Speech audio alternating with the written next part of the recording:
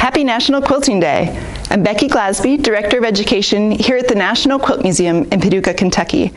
Today we'll hear from Museum CEO Frank Bennett and Quilt Alliance Executive Director Amy Milne on ways to celebrate all day long. Hi, I'm Frank Bennett, CEO of the National Quilt Museum. Welcome to National Quilting Day. We are so excited. This is one of our favorite events all year long because this is the day that people around the world celebrate the art of quilting. This is also the National Quilt Museum's 30th anniversary.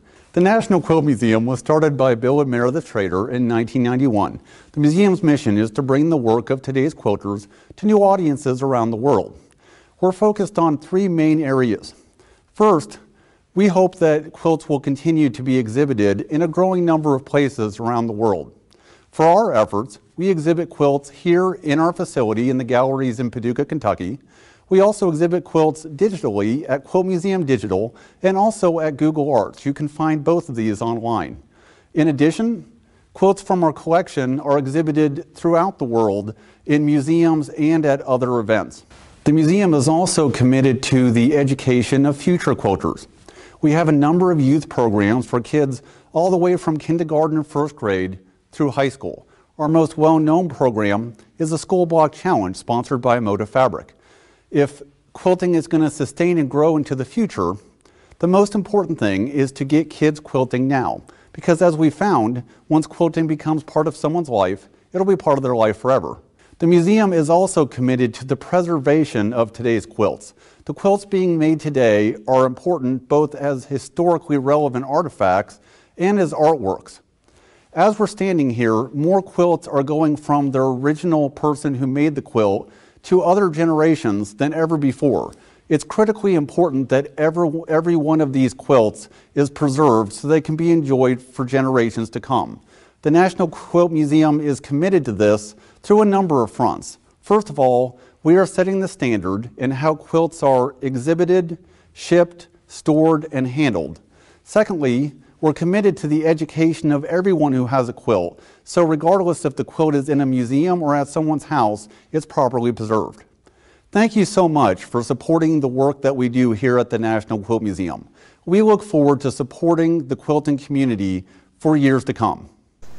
Happy National Quilting Day 2021. I'm Amy Milne, Executive Director of the Quilt Alliance, and I'm greeting you today from my home office surrounded by beautiful quilts that will soon be hanging outside my home here in Cary, North Carolina. The Quilt Alliance is a national nonprofit organization devoted to documenting, preserving, sharing, and celebrating the rich stories of quilts and their makers. I encourage you to visit our website, quiltalliance.org, to learn more about our mission to eliminate anonymous quilts. Today, on this special day to celebrate quilts and quilting, I encourage you to join us in this vision in two ways: labeling and sharing. First, label a quilt. This is the simplest and most important step in keeping your quilt story from fading away. Quilts often outlive their makers, and when you add a simple cotton label with basic information, you are preserving a historic document.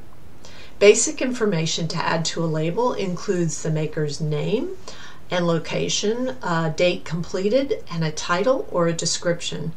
Maybe it was made for a gift, a memorial, utility, a sampler, or a statement. Quilts can't talk, but they don't have to be anonymous. Add a label to all of your quilts, even the ones you acquire from family, good fortune, or by purchasing. Any information is better than no information. And second, share a quilt. Hang some of your quilts outside of your home today if you can. Even a short display of a single quilt hung from your porch or a window can have an incredible impact on your neighbors and community. Calming and inspiring, or messaging and mysterious, quilts tell stories. Also, consider displaying a sign with your quilt to share more of that story with passers-by. You could even use a QR code that anyone with a smartphone can scan using their camera app to bring up a website or a text message or a social media account as they're looking at your quilt or to view later on. We've posted a few links on the National Quilting Day website for tips on how you can make your own QR code, and we've provided a QR code for our website as well. Take photos of your quilt display and post them on social media with the hashtag National Quilting Day. The Quilt Alliance and our partners, the National Quilt Museum, will share them on our Instagram and Facebook accounts. Enjoy your day, everyone. I hope you've already started to think about what quilts you want to label and share today. We're looking forward to seeing your photos. I hope you have a great weekend. I'd like to thank Frank and Amy for joining us today, and we've compiled a resource list of everything that they mentioned. If you're interested in a new quilting project to get you excited and started today, you can visit quiltmuseum.org/block of the month and find free patterns to all of the different blocks from our Block of the Month Club program, where you might learn some new skills. And you can also find our Star Cluster Quilt Along pattern from last summer if you're looking for a new project. However you choose to celebrate quilting today, we hope that you'll share it with us online and use hashtag National Quilting Day.